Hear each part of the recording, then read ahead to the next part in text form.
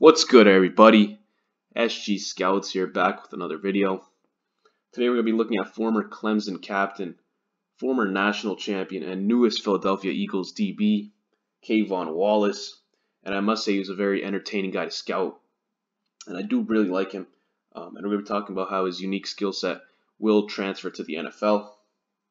But firstly, make sure to like, comment, subscribe, and turn on the notification bell. I'm going to be uploading every day this week, so don't miss that content.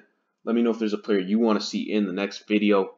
And without further ado, let's get right into it. For the Clemson defense, Kayvon played a variety of positions, mainly played nickel corner, but he also did play a lot of free safety in the college playoff versus LSU and Ohio State, which we're going to be watching here shortly. He played a lot of nickel. But here, looking at this play from the national championship, what makes Kayvon so fun to watch is his relentless pursuit. I mean, this guy, on every play, you're going to see him making a tackle, running across the field. He never stops, man. So here on this play, we got him at the top of the screen. LSU's going to run inside with man blocking across the board. You're going to see Justin Jefferson matched up against Kayvon. We're just going to see on this play, he shrugs Justin Jefferson off. And he's going to start on the opposite side of the field. And he's still going to get in there to make the tackle. It's just impressive stuff, and you're going to see this consistently on tape from him. Just that very good competitive toughness, setting the tone for this Clemson defense early in the national championship. Just to let you guys know, the beginning of this video is going to be dedicated to just highlighting the pursuit and hustle that Kayvon plays with. On this play is going to be the safety dropping into the box. Texas A&M is going to run a quarterback sweep away from him. So he's going to have to work across the line of scrimmage and locate the quarterback. He's going to show good mental processing here to do what I just said. And in run support, man, he truly commits like a safety, man. He looks to lay the boom on the quarterback right there. Gets hype, gets in his teammates' faces, man. I'm hype. I can't imagine what his teammates felt like. Just very physical. Considering that the Eagles lost Malcolm Jenkins this offseason, man, I could see Kayvon stepping in there and being that tone setter replacement for them. On this play, he's going to be working in the slot against Justin Jefferson yet again, and he's going to be blitzing off the edge. Clemson's going to be running a fire blitz, and LSU's going to run what should be a pretty good play against that. They're going to run a swing screen to the running back in the direction of the blitz, and you're going to see that Kayvon actually is able to track down the blitz even though he's working in the exact opposite direction. You're going to see just non-stop motor from this guy, man. Just super fun to watch. And he's just a straight tone setter, man. He tracks down this play, shows off that very good vertical speed. Also tested as a 74th percentile spark athlete, adjusted spark athlete. Just very fun to watch, man. And this is the last hustle play, I promise. This is at the end of the national championship. LSU's already got this game in the bag, and I mean, he just does not stop playing. Just very high football character. We're going to see him lined up in the slot. LSU's going to run an inside power, and the RB is going to do well to get to the outside. You're going to see Kayvon just track this plate down, man. This guy does not stop, man. There's probably 15 more plays I could show you of him showing this kind of very good vertical speed and pursuit. And good mental processing to take a good angle to the ball carrier and stop him short of the end zone. Just very good stuff. On this play, we're going to see Kayvon display good mental processing here as he's the safety in the box, number 12. And Texas A&M is going to be running an outside zone in his direction. And we're going to see how he maintains gap integrity as he is responsible for that D gap outside of the tight end. As this play flows toward him, you're going to see him automatically understand where that play is going, staying outside of that tight end, working through blocks, working through the traffic, and then being physical at that tackling point. Taking another look here. Just quick reaction. Lands his hands on this receiver, use that good play strength. And there he is making the tackle. Great stuff. Now when it comes to Kayvon in coverage, I think he's pretty good in zone coverage. I think that's where he's most comfortable by far. And Clemson, Brent Venables did a really good job of scheming him towards his strength, as he is best when he's using his athleticism and reading and reacting to routes developing in front of him. As you're going to see here, Clemson's going to present press across the board, making this look like man coverage, cover 2 man with the 2 safeties deep. But what it really is post-snap is Tampa 2, and Kayvon's going to drop into a hook zone on the number 2 receiver at the bottom of the screen. And you're just going to see him use that explosiveness, reading the quarterback's eyes, and breaks on this play. Almost had a pick 6. I'd like to see better ball skills, but man, he just uses that speed in zone so effectively. Now where I like him most in coverage is when he's working in the middle of the field in either a hook/curl zone. LSU is going to be running a strong flood to the weak side on this play away from Kayvon, but there will be 2 crossing routes entering his zone from the 2 receivers at the bottom of the screen. We're going to see him comfortably pass off that first one and then come right back and attack the second one. Although the action didn't come to him, he did display solid understanding of that route concept, and then also displayed that fluid movement throughout the play. When it comes to man coverage, he does have some deficiencies, which we'll talk about soon.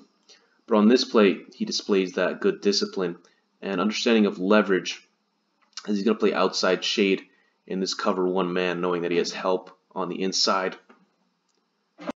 We're going to see Justin Jefferson does beat him off the snap, but due to his positioning, he wasn't beat too badly, and that allowed him to come back and make a play on the ball here, as he uses good positioning there and recovery speed to stop this route for basically no gain. Now Kayvon can use his athleticism in coverage in a variety of ways, and this play is going to show how he can use it to recover on routes, as Clemson's going to run a cover 0 blitz with Kayvon working in man against KJ Hill in the slot, the number 3 receiver. He's going to have inside help from the linebacker who's playing a hook zone, but KJ Hill's going to run a 10-yard over route and get past that linebacker. And at that point, Kayvon's going to have to get on his horse to recover. As you'll see here, he gets there, makes a play on the ball. Great stuff. Just displays the way he can use that speed to recover even in tough situations like this one. Another area where I think he is valuable is as a blitzer. On this play, he's going to be working on the top of the line of scrimmage, and he's going to be blitzing off the edge. He's going to have to work through the tight end to get to the quarterback. He's going to display good play strength and heavy hands, just lands them, get off me, just uses that quickness to get to the quarterback.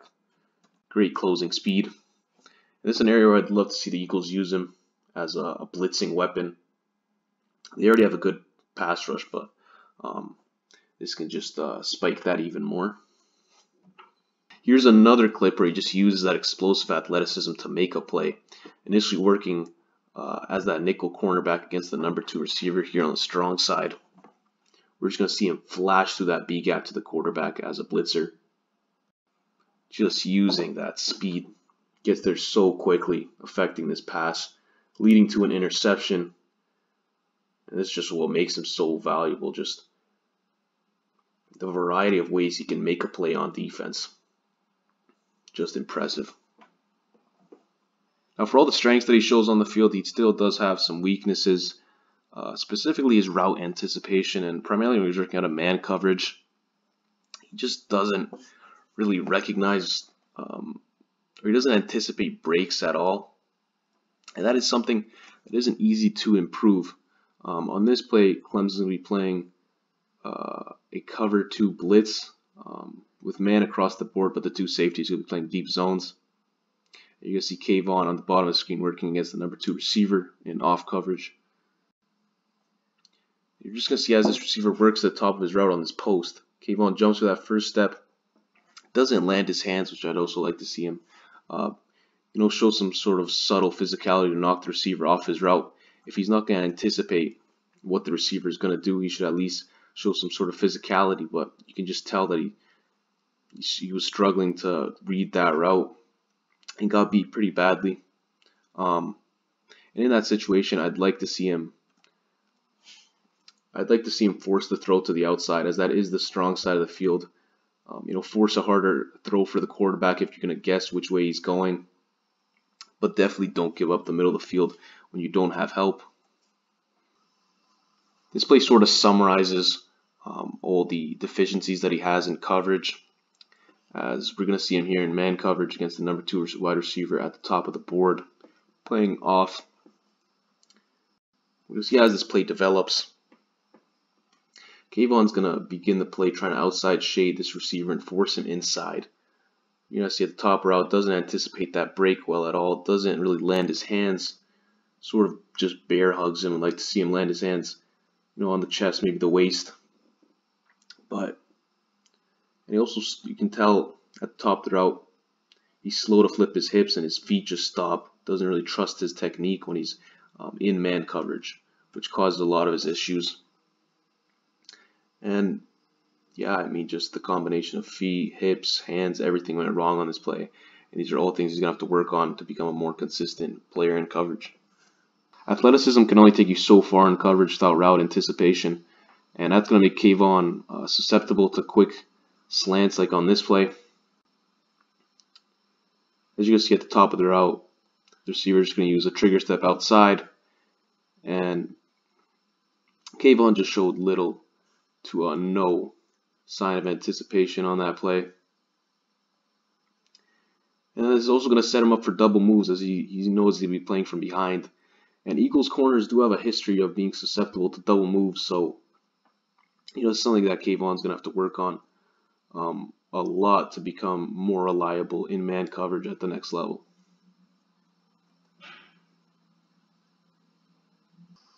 When it comes to press coverage, I think he still has a ways to go before he can be considered reliable. On this play, he's going to be working on the bottom of the screen against number 6. What I really don't like about this play is this first sort of wide split step that he does. And I think that's sort of due to him panicking and not really having a plan as to what he's going to do. As you're going to see, his hands and his feet are not in coordination, as he did this wide split step, and his hands are still at waist level. I'd like to see him land his hands early if he's going to be aggressive with that first step. That puts him in bad position off the bat, as he's already forced to do this sort of late hip turn, and he's just grabbing onto this receiver down the field. Ended up looking like a good rep, luckily because the receiver just ran sort of a go route. But if that receiver had to break back inside, that definitely would have been a holding call, or even break outside. He's got to watch his hands at the top of these routes as well. And when you get behind in a route, bad things happen. On this play, you're going to see he gets behind in this route yet again, and it's going to lead to him holding the receiver down the field. And I mean, these are costly penalties that are going to cause teams to get first downs. Just got to hold that jersey throughout the route there. Now, to give my final thoughts on Kayvon Wallace and summarize what we saw on tape. As always, this is the 7-point grading scale that we will be using, with 4 being that solid NFL average value. Looking at his strengths, I mean, you guys saw those first 3 or 4 clips. He just doesn't stop on the field, man. Non-stop motor. You're always going to see him at the bottom of basically every tackle pile. Just a very active player on the field, and that's a combination of effort and then is also his very good athleticism. And then he also displays good ability in the run game with his ability to locate the ball carrier and work through blocks to get to him. He's a reliable tackler, and I think he's a versatile defensive weapon with his blitzing ability. Now, looking at areas for concern, I mean that route anticipation. I think it really did hurt his stock, and it's something he's going to have to work on because just way too many times he was getting behind on routes. And then also I think he should become more physical in coverage. Help him disrupt receivers and not make it easy for them. And then also he just needs more polish with his coverage technique. And he is tight-hipped, which, does limit him a bit in coverage. And this is the final projection. With this being the final projection, this is the end of the video. Please make sure to like, comment, and subscribe. Like I said in the beginning of the video, I'm going to be uploading every day this week, so make sure to not miss that content. And yeah, I'm out.